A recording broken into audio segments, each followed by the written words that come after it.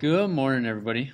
Welcome to another edition of Lab 207 webcast. My name is Mr. Kite, and I'll be hanging out with you today as we continue on in our series on Earth systems. Today's topic is going to be weathering and erosion, so like always, let me get you some objectives and we'll get going. By the end of this video, know the following things. Be able to explain the rock cycle.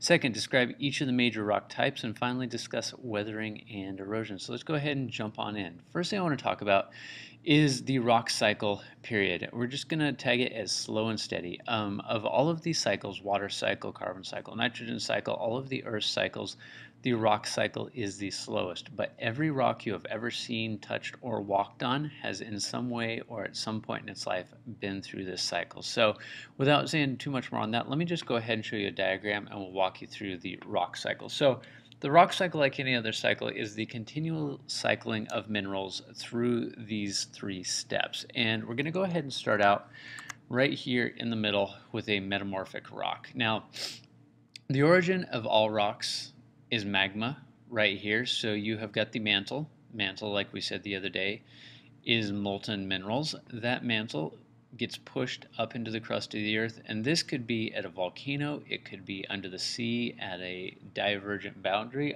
it could be at a random opening in the earth's crust. But either way, this magma, when it cools down and crystallizes, will form igneous rock. I know I just said we're going to start with metamorphic, but we're going to start with igneous. So the magma cools down and it forms igneous rock. That igneous rock gets uplifted to the surface. Now, this uplift could occur during an earthquake. It could just be uncovered over time as the land above it wears away. It could be pushed up as two plates run into each other. Either way, somehow the igneous rock gets uplifted to the surface. Once it's on the surface, the elements work on it, and weathering and erosion occurs. Weathering is where a rock is broken down. We'll talk about that in a little bit. Erosion is where those sediments are taken away. So weathering and erosion occurs. Those sediments get transported downslope, usually via wind, glacier, or water, and then they start to layer on top of each other. So you've got like 1 year of sediment, and then 2 years of sediment, and 3 years of sediment, and 4 years of sediment, etc. They all compress and they form sedimentary rock. And then from there, a couple things can happen. The sedimentary rock could get pushed back up to the surface, in which case it would go through weathering and erosion all over again. It could get subducted down under the earth, in which case it would be melted into magma and go through this process again. Or if it is subjected to intense heat and pressure, it will change into a third type of rock called a metamorphic rock. Metamorphic rocks are rocks that have undergone intense heat or pressure. Know that igneous rocks can be heated and pressed into a metamorphic rock, and a sedimentary rock can be heated and pressed into a metamorphic rock, and metamorphic rocks can be heated and pressed into other types of metamorphic rocks. So those metamorphic rocks could get pushed up to the surface, in which case they'd go through the weathering and erosion cycle again, or they could get pushed down under the surface and melted back into magma. So know the basics of this diagram right here and how it describes the cycling of minerals through our Earth. Now I'm going to go through each type of rock real quick, just a couple points on each. First, you got igneous rock. Now remember, igneous rock is the rock that comes directly from cooled magma. There are two types of igneous rocks. There are basaltic and there are granitic. Basaltic rocks are rocks that make up the oceans, the crust of the Earth under the ocean. So this would be like the ocean floor. And a granitic rock is the type of rock that makes up the continental crust. That would be the stuff that we walk on. You can talk about igneous rock as being formed intrusively or extrusively.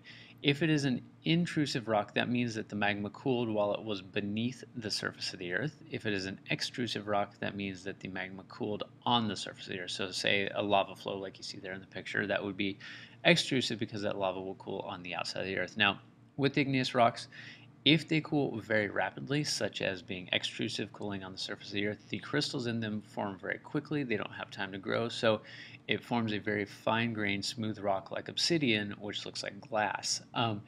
If magma cools underneath the earth, if it cools slowly, so like an intrusive rock, it'll have larger, coarser grain, and will just generally look rougher to the touch. So that's an igneous rock. Then you got your sedimentary rock. Now this picture on the right is a perfect picture of sedimentary rock, because if you remember from our rock cycle diagram, sedimentary rock forms when sediments layer on top of each other and then get pressed together. So if you look at this sandstone right here, you can see all of the layers of sediment that over time got pressed together forming a sedimentary rock. Two things you should know about sedimentary rock.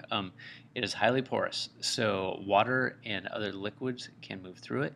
It's the only rock that you will find fossils in, because as those sediments get laid down, let's say a dinosaur dies, he falls in the river, mud washes over him, that's going to turn into sedimentary rock, and that's where your fossils are going to be preserved. Because of the heat and the pressure, you never find fossils in metamorphic or igneous rock. So fossils are only found in sedimentary rock.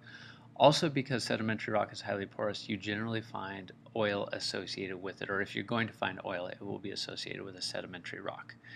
And then finally, you get your metamorphic rocks. And that kind of grainy picture on the right, you can see it's all zigzaggy. You can see kind of right here how it zigs and zags. This kind of demonstrates how metamorphic rocks are formed. Remember, we said if you take a rock and subject it to intense heat and pressure, it will become metamorphic rock. So at one point in time, this could have been a sedimentary rock where the layers were nice and flat, but you subject it to heat and pressure, and it bends and it waves, the chemical composition changes. Metamorphic rocks are great for building with because of the heat and the pressure they've been subjected to. They are extremely strong. And two examples of metamorphic rock are slate and marble. I'm going to wrap up with weathering and erosion. And this is that part of the rock cycle where rocks actually make it to the surface of the earth and then get broken down. Weathering is the physical breakdown of the rock. Erosion is where the resulting sediment is carried away. So rocks are weathered into sediment, and then erosion carries away that sediment. And within weathering, there's physical weathering and there's chemical weathering. Physical weathering is a physical breakdown through temperature, water, or plant action. Temperature, as rocks cool down and heat up, they contract and expand. And within those rocks, different minerals contract and expand at different rates. So you can say that as your rock is going through the winter, say, and it heats up and cools down day and night, those minerals are going to be expanding and contracting and expanding and contracting. And as that happens, it causes the rock to crack and fracture and break. Also, water, as it gets down into the cracks of rocks and freezes, it expands, which is called frost wedging, and that can literally split a boulder in half. And also plants, as the roots get down into cracks, those roots expanding can also crack a rock. So that would be physical weathering. There's no chemical change, it's just physical processes working on the rock. Contrast that with chemical weathering. There's a chemical change. The minerals in the rock are dissolved, they are released to the soil. Some examples of this, or an example of human impacting the rock cycle. As humans release sulfur and carbon dioxide into the atmosphere, that sulfur mixes with the rain in the atmosphere to cause sulfuric acid. Carbon dioxide that is released mixes with precipitation to form carbonic acid. When those weak acids fall on rocks, specifically limestone, they can dissolve it away. So this is a real big problem with building materials like that statue you see there on the right. Acid precipitation will dissolve away limestone and other softer building materials. And like I said, as chemical weathering occurs, there is not a physical breakdown. You're not prying or pulling things apart. This is just actually dissolving the minerals and returning them back to the soil. Now I kind of talked, well, no I didn't, sorry, I haven't talked about erosion yet.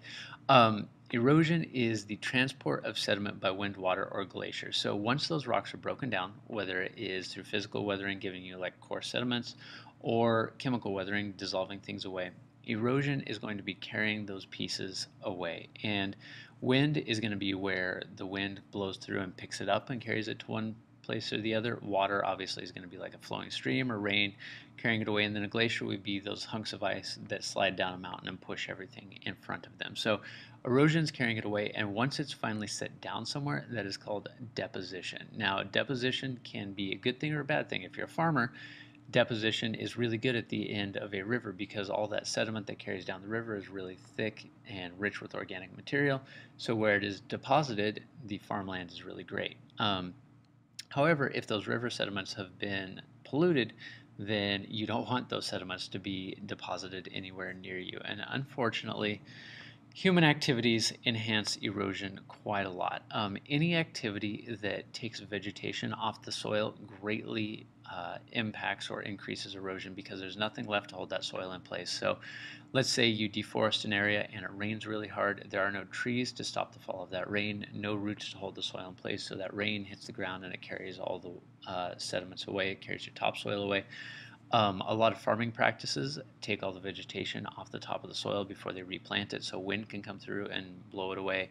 Construction projects, I'm sure you've driven past a construction project and seen the dust being kicked up. That would be erosion. So just kind of in your head, put together erosion and human activity. They're often strongly associated, and a lot of human activities greatly increase erosion. So that's it. Rock cycle, weathering, erosion, types of rocks. Go back and review if you need to. But for now, thanks for joining us on the Lab 207 webcast. My name is Mr. Kite, and we'll see you again.